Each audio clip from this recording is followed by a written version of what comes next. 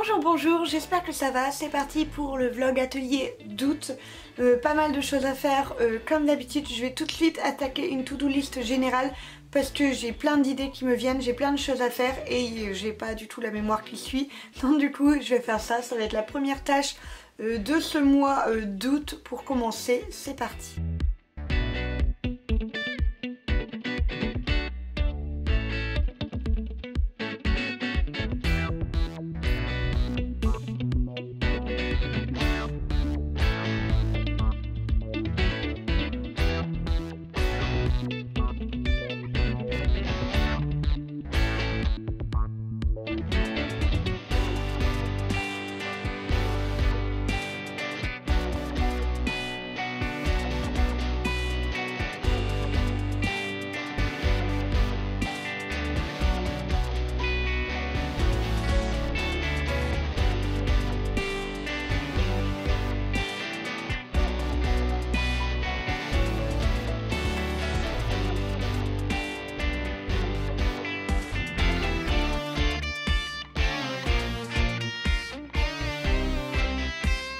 Et voilà, les petites enveloppes sont faites, elles sont absolument trop mignonnes. Bon là je les ai mis dans des pochons de plastique juste pour être sûr qu'il n'y en a pas qui tombent en route. Parce que comme je vérifie tout, je fais gaffe. Je sais, il y a du bruit, je suis désolée, on est en plein travaux, alors du coup il y a tout le temps du bruit dans ma maison. Mais voilà, donc du coup je les ai mis dans des petits pochons de plastique pour éviter de devoir recompter et être sûr qu'il n'y en ait pas qui tombent. Même si avec l'enveloppe ça m'étonnerait, je préfère toujours bien vérifier quand c'est des lots qu'il n'en manque pas. Regardez ce que j'ai aussi reçu. Donc si vous n'êtes pas au courant, allez voir mon précédent vlog, je vous le mets tout là-haut. Je me suis fait des enveloppes, bon j'ai caché mon adresse hein, forcément. Mais voilà, ça y est, je les ai reçues, donc je suis contente parce que ça n'a absolument pas bougé. Vous voyez, c'est même un peu compliqué à ouvrir, ça colle bien. Bon, j'avais mis une petite pochette comme ça avec mes stickers, mais il n'y a rien dedans, forcément c'était vraiment pour le test, pour voir si c'était abîmé. Mais en tout cas je suis trop contente parce que ça veut dire que je peux lancer la production d'enveloppes, le temps de pouvoir tous les préparer, etc. Et ça c'est vraiment trop cool. Il faut aussi que j'organise ma boutique parce que j'ai prévu de sortir des petites to-do list pour la rentrée, toujours dans mon optique d'organisation, donc ça c'est prévu. Et je dois du coup, je voudrais pouvoir vider toutes les autres trucs qu'il y a sur ma boutique, donc je veux faire des soldes. Donc voilà, il y aura des soldes qui vont arriver, je sais pas trop quand par rapport à quand vous voyez cette vidéo, pour le moment c'est pas encore assez précis dans ma tête. Mais il faut que j'organise ça, quand c'est comme ça en fait tout simplement, je vais sur Etsy, je regarde un petit peu mes fiches et je regarde ça si ça fait longtemps, je mets un pourcentage plus ou moins élevé, etc. Je vais vous montrer parce qu'en fait tout simplement pour ceux qui sont une boutique Etsy, vous ne pouvez pas proposer différents pourcentages en une seule promo. Il faut en fait sortir une promo avec par exemple 20%, une promo avec 30%, une promo avec 40%. Et le tout en fait c'est de regarder qu'on a bien mis le bon nombre de fiches et bien toutes nos fiches. Parce que bah, forcément Etsy va pas te dire et il y en a une que t'as pas mis. Et si on en met une dans deux, et bah je sais pas trop comment ça se passe. Moi je note toujours tout ce qu'il faut dans chaque pourcentage. Je vais vous montrer mon organisation pour ça. Je passe en voix off pour vous expliquer un petit peu les images. Donc là comme vous le voyez, je prends un papier et en fait je parcours ma boutique page après page et je note comme je vous l'ai dit dans les différentes catégories, donc le 20%, 30%, etc. les différents articles du coup que je vais mettre. Donc je mets des mots clés genre Ariel, genre cactus, etc. Et comme ça au moment de faire la promo pour trouver les fiches produits dans le marketing, et bah tout simplement je tape mon mot clé et je tombe sur mes différents articles et comme ça je suis sûre de ne pas en oublier. Je dis ça mais je suis tête en l'air et j'en oublie toujours un ou deux, mais voilà, pour moi c'est la façon la plus simple de faire et de s'organiser pour réussir à faire des soldes qui fonctionnent bien. Voilà. Il y en a partout. Il y en a de tous les côtés. Mon bureau n'est plus du tout libre. Là ce que je viens de faire, c'est que je viens d'imprimer une dizaine de futures enveloppes. Donc je dois les découper et les fabriquer. Comme ça je peux préparer les commandes. J'en ai déjà préparé une petite là, mais j'ai des choses à imprimer pour faire les prochaines. Donc c'est la prochaine étape.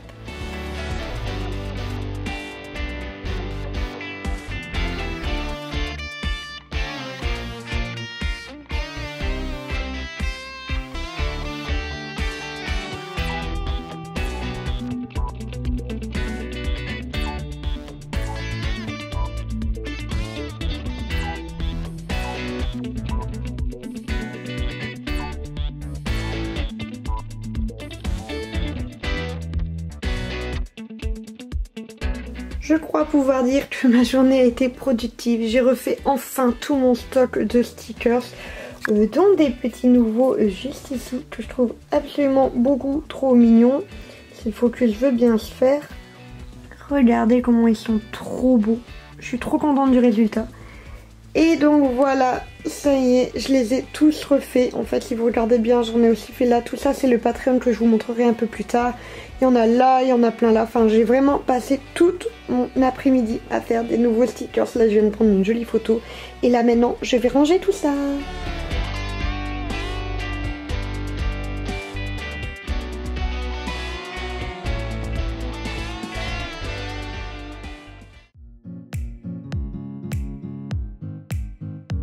Coucou, j'espère que ça va. On est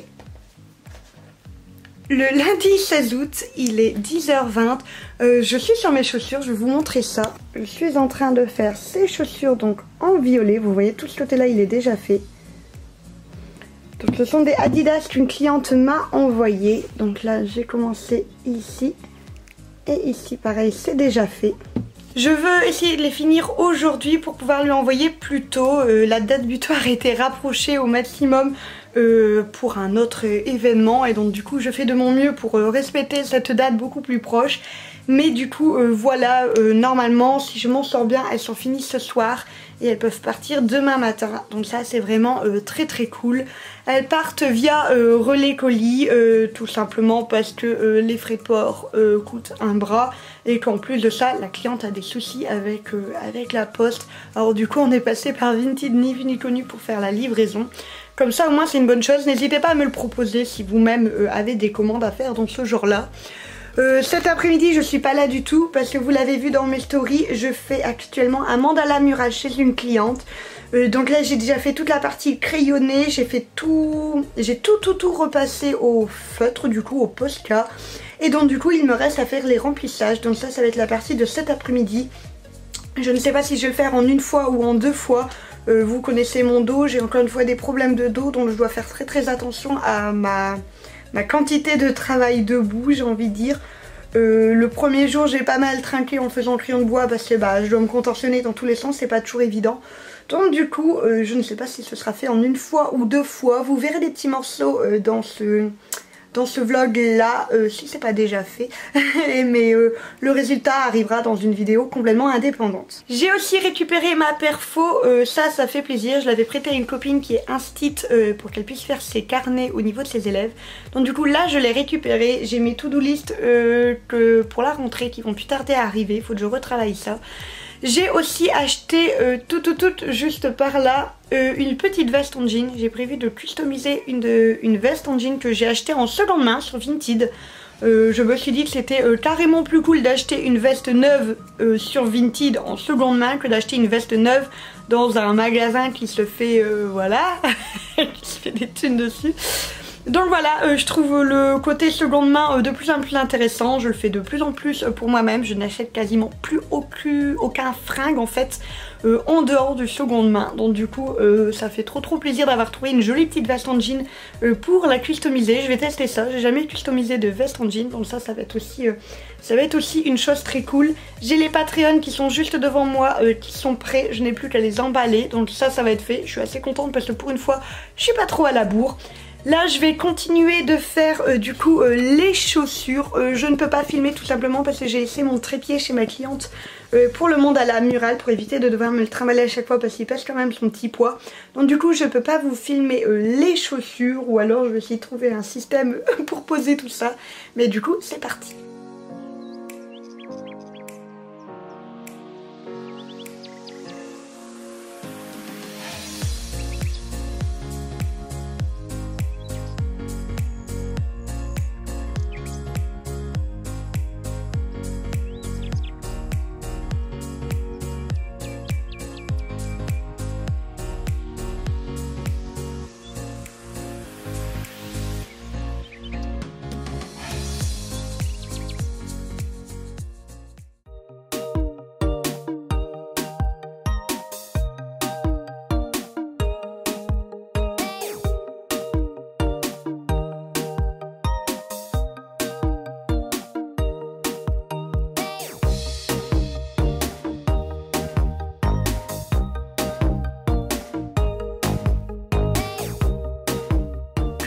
vous explique, je suis en retard sur mes vidéos comme d'habitude.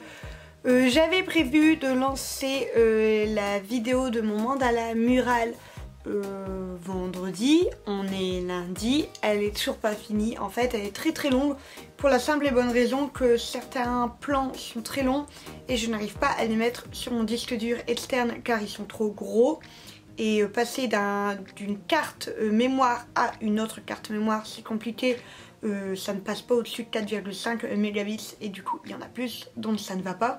Donc en fait je dois stocker sur mon cloud, sauf que mon PC étant méga giga plein, je ne sais faire le traitement de vidéo sur mon PC que de 3-4 plans de vidéo et en tout j'en ai 32. Donc 3-4 plans à la fois alors qu'il y en a 32, je vous laisse imaginer le temps que ça prend.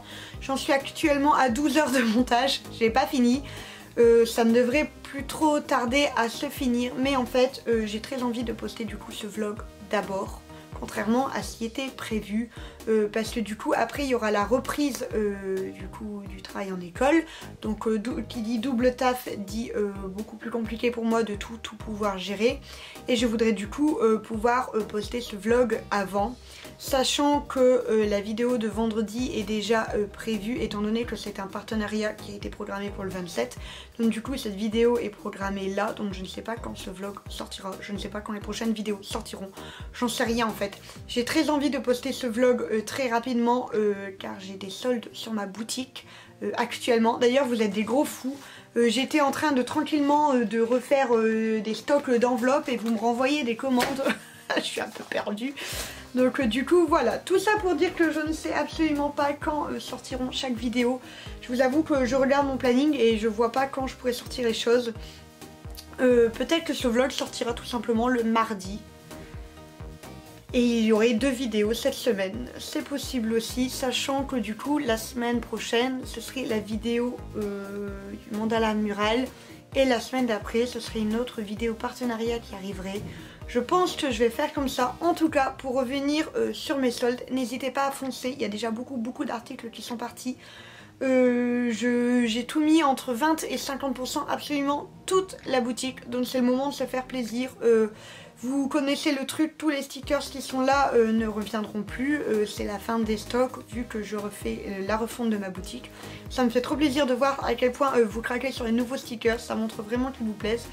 Là que je vous montre, tout ça c'est les commandes que j'ai déjà préparées et qui doivent partir à la poste du coup demain. Donc ça fait trop plaisir. Là tout de suite ce que je vais faire c'est que je vais m'occuper des Patreons du mois d'août qui sont juste là, qui pour une fois j'avais imprimé dans les temps. Et surtout je vais faire du coup mon petit stock d'enveloppes parce que là j'en ai plus du tout et encore une fois c'est pas à la reprise que j'aurai le temps de le refaire. Donc là c'est ce qui est prévu là tout de suite.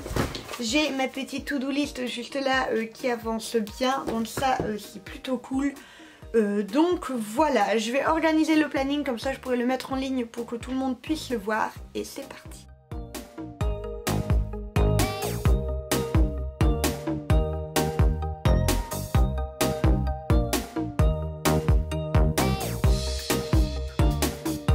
Voici les Patreons. Je suis particulièrement fière de ceci. Je les trouve vraiment trop beaux. J'adore ce thème alors forcément et je me suis vraiment amusée sur l'illu en le faisant genre du fond noir. Ça change vraiment. Je voulais vous le montrer, vous montrer un petit spoil de ce que ça va donner.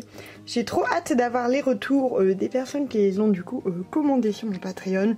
Le lien est en barre d'infos si vous voulez voir ce que ça donne. En tout cas, je suis trop contente.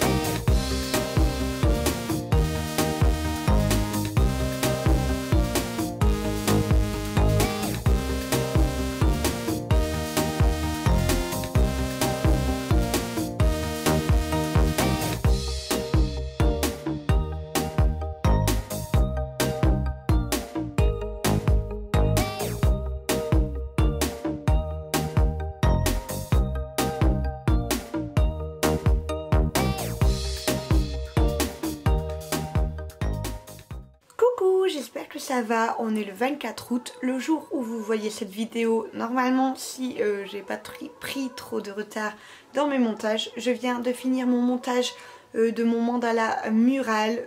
C'est officiel, j'ai passé 13 heures dessus, 15 heures de dessin, 13 heures de montage, tout va bien. C'est limite aussi compliqué de faire une vidéo que de faire un dessin sur un mur de 2,10 m, c'est normal. Mais voilà, ça c'est fait comme ça, elle pourra sortir en temps et en heure. Là du coup je voulais vous montrer un petit peu ce que j'ai fait hier soir. Pouf, c'est juste là. J'ai pas chômé, mais ça y est, je me suis fait un stock d'enveloppes. Alors ça fait trop plaisir.